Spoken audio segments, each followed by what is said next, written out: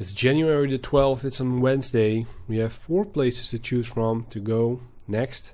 We've been to Le Canard Joyeux to ask about the fox. What was his name again? Kind of forgot. The Spaniard. So we actually have 3 choices to choose from. This is Les Halles, Palais du Louvre, Bibliothèque Cachée.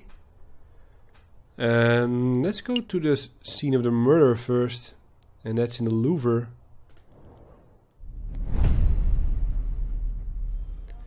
Falcon and Sparrowson make their way to the Place du Carrousel, the courtyard just north of the Louvre's Grande Galerie.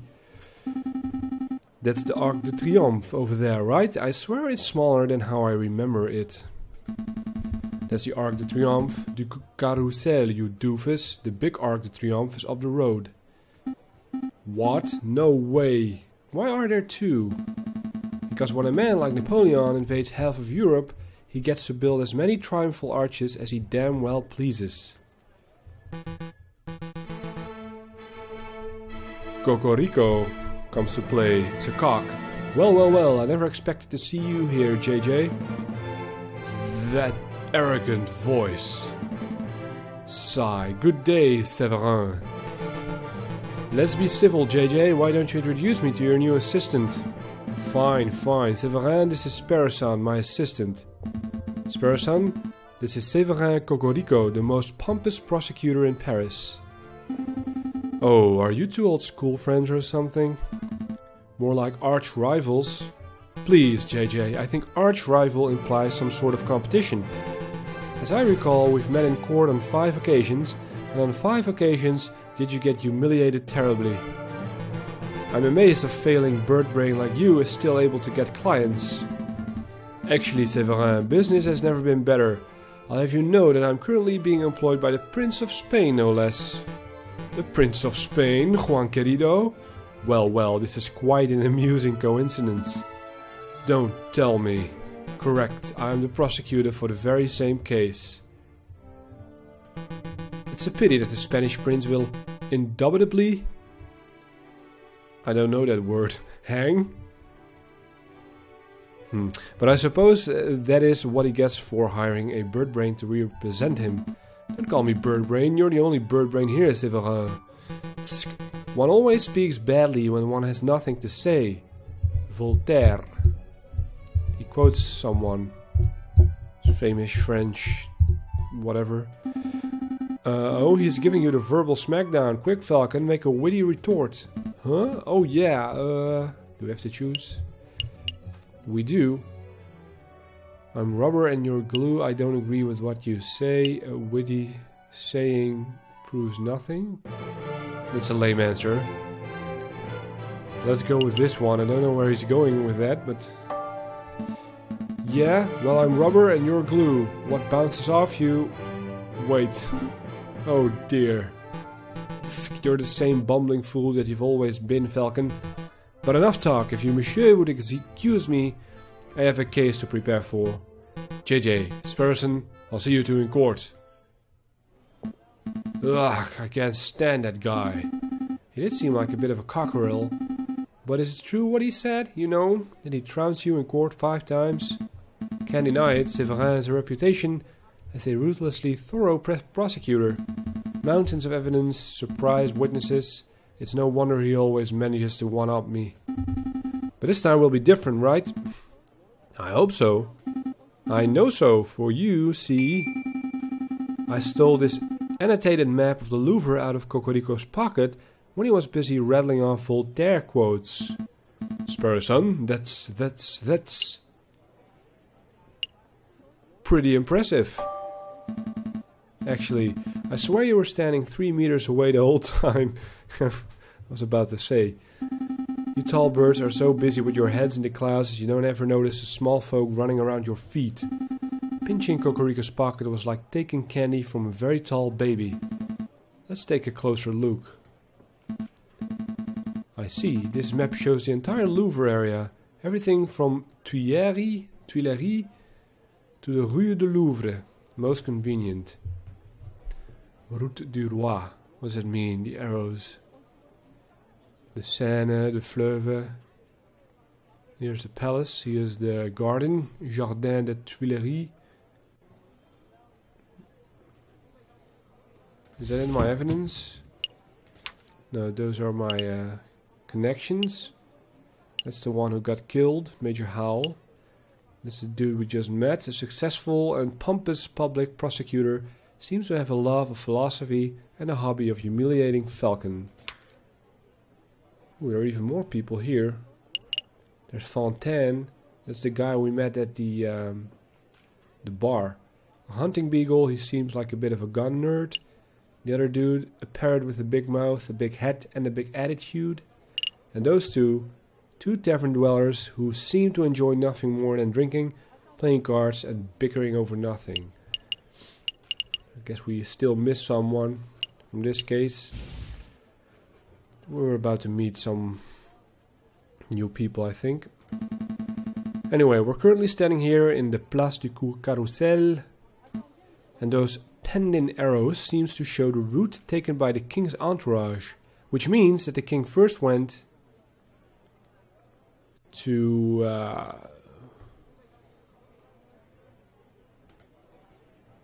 there, here, through the Salle du Tibre, and then here into the Grande Galerie where the murder occurred. Didn't Prince Juan say that he spent the morning in the Tuileries Gardens? That's right, so that means Prince Juan approached the Louvre from the west side, somewhere over here. Sounds like we have a lot of places to visit. Where should we go first? We can choose. Well, I guess we go from here to the left. So that means we're over here right now, right? Place du Carrousel. Are we all done here? Oh, that's where we meant the cock. Yep. What if we choose not yet, though? Not just yet. Pass me that map. Okay, it's the same, I think. Let's go to Salle du Tibre. So this is the Salle du Tibre. If I understand Cocorico's notes correctly, this is the room the king and his entourage stopped in before heading to the Grande Galerie. This room doesn't seem to be very popular. I don't see anybody around to interrogate. Interview. Right. Interview. Well, since it's quiet, maybe we should take the opportunity to do a little snooping. What would be the point? Surely all the interesting evidence would be in the Grande Galerie where the murder took place. Think about it, Falcon. The police would have already gone over the Grande Galerie with a fine-toothed comb. But I bet that numbskull Inspector Volerty didn't even think to check this room for clues. There might be a murder weapon just under our beaks. Your logic seems a little questionable, but it couldn't hurt to have a look, I suppose. Alright, the examination mode begins again. There's this vase. A shiny copper urn. I guess it was used for carrying water or for cremated remains. Probably not both at the same time. It smells good. Don't sniff the exhibit, Sparson. No, really, this urn smells amazing. It's almost chocolatey. Chocolatey? You poor thing, you're hallucinating from hunger. Would you like to stop by a bakery on our way back to the office? Don't patronize me, Falcon. My nose never lies. I'm telling you, there's something in here. I can feel it. Now you're touching the exhibit. That's definitely a no-no. See? Look what I found in the urn. Put that down, Sparrowson. It's someone else's rubbish. No, look, it's a chocolate wrapper. Judging by the smell, the chocolate was bitter and dark. 70, perhaps 80% cocoa. Belgian in origin. The level of wrapper crumpling and the firmness of the chocolate residue indicate that this was discarded just a few days ago. Quite the investigator. Yes, I am certain the chocolate contained in this wrapper was undoubtedly consumed on the 7th of January, the day of the murder. Mon Dieu, Sparrowson, you deduced all that from smelling the wrapper? Imagine what I could work out if I tasted it. That won't be necessary. Sparrowson, if you could apply this level of critical thinking to areas outside of food, you would be the world's greatest detective. Sherlock, if only all evidence were edible. And with Sherlock, I mean, it reminds me of the Benedict Cumberbatch edition, the modern Sherlock, the TV show.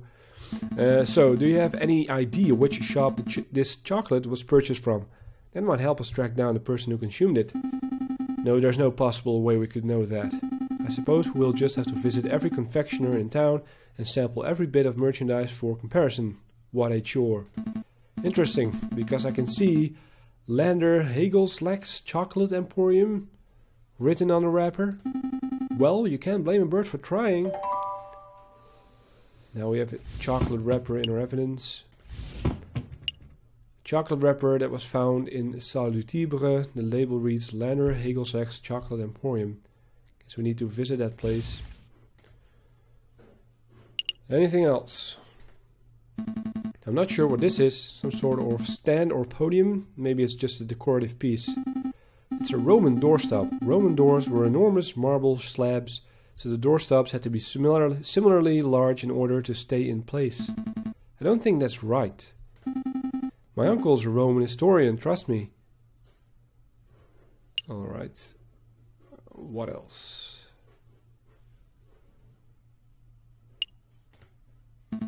I see a cabinet full of engraved plates, mostly bronze.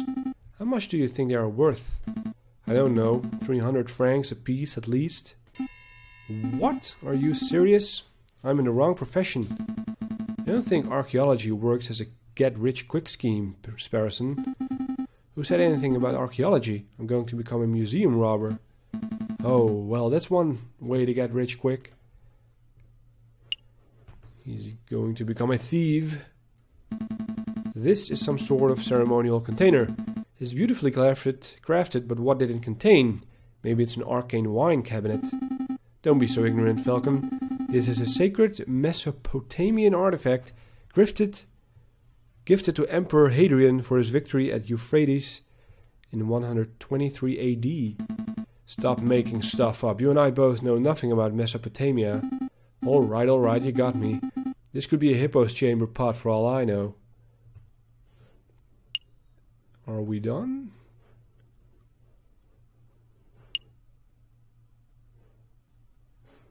No, those columns. These columns have been designed look Roman. I think this style is Ionic. It's not Ionic, Falcon. Iony is when a character says something, but the reader knows it means something completely different. That's not... never mind. Of course he means irony. A supporting column, it's holding the roof up. If the column were truly supportive, it wouldn't hold the roof up. It would encourage the roof to get to its location on time. Sigh. Alright. We already established that Sparrowson was the funny one, especially in these examination modes. I think we're done here. We're done here for now at least. We can't spend all day staring at Roman artifacts, I suppose. So where the next? To the Grande Galerie. Here we are, the Grand Gallery, the murder room. I believe the murder occurred right under the new painting. I see hundreds of paintings. Which one is the new one? I haven't the foggiest. We will have to ask someone. Eric Pork, who is a porcupine. Please don't talk to me, please don't talk to me. Excuse me, monsieur, you look like you know your Mona Lisas from your last suppers. I don't want any attention, maybe he isn't talking to me. Nope, he's definitely talking to me. Keep it together, Eric. Oh, hi. Would you happen to know which painting was unveiled on the 7th of January? The one the king came to visit? Oh yeah, I can help you with that. It's the piece right behind you. Ah, I see. It's a painting of the king himself. That's one noble-looking penguin. What do you think of it, Falcon? What do I think? Well, I'm not an art critic, but... it's subtle and nuanced. The careful brushstrokes, the pre-Raphaelite soft tones and subliminal use of light, this is contrasted, nuanced work. It's an evocative painting that alludes to a forgotten era. You said a lot of words, but I'm not sure if I'm any closer to knowing your opinion. I'm getting the impression that you messieurs aren't regulars at art galleries. No, we're a right pair of Philistines. Speak for yourself, Falcon. I've never even been to the Middle East. Then I'm guessing you're here to investigate the king's assassination attempt. That's right, we were actually hoping we could ask you a couple of questions about what you saw. Oh, I wasn't even in Paris when the murder took place. I didn't see anything. But, I have a friend who might be able to help you out. What's this? R&M Associates, the home of Renard Vulps? Private investigator? Thank you, but I don't normally deal with these grey area of the law types. No, please give the guy a chance. He helped me out of a bind before, and I'm sure he can do the same for you. He's kinda talkative. Earlier he was kinda shy, or didn't want to be talked to. Well, I'm not making any promises, but I'll keep hold of the card. We appreciate the help in any case. It's no trouble. And we receive a R&M business card. A business card for R&M Associates, the office of Renard Vulps, private investigator. Alright. And this dude has been added to the list. An art-loving porcupine who avoids socializing. Maybe he's afraid of hurting people if he gets too close? That's deep. Alright. Thank you for your time, monsieur. Is there anything else we can do here? Well, ideally, we would turn the whole Grande Galerie upside down in our hunt for evidence.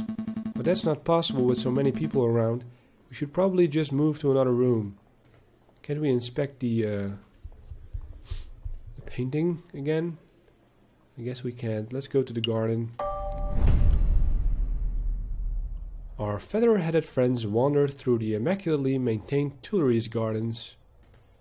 Nothing seems out of the ordinary until they spot a familiar face picking up litter by a tree line. Hey Falcon, doesn't that groundskeeper over there look familiar? Yeah. Now that I'm looking at him, he does look like a lot like that photographer. What's his name? How can I forget that name? Robitio Robinho.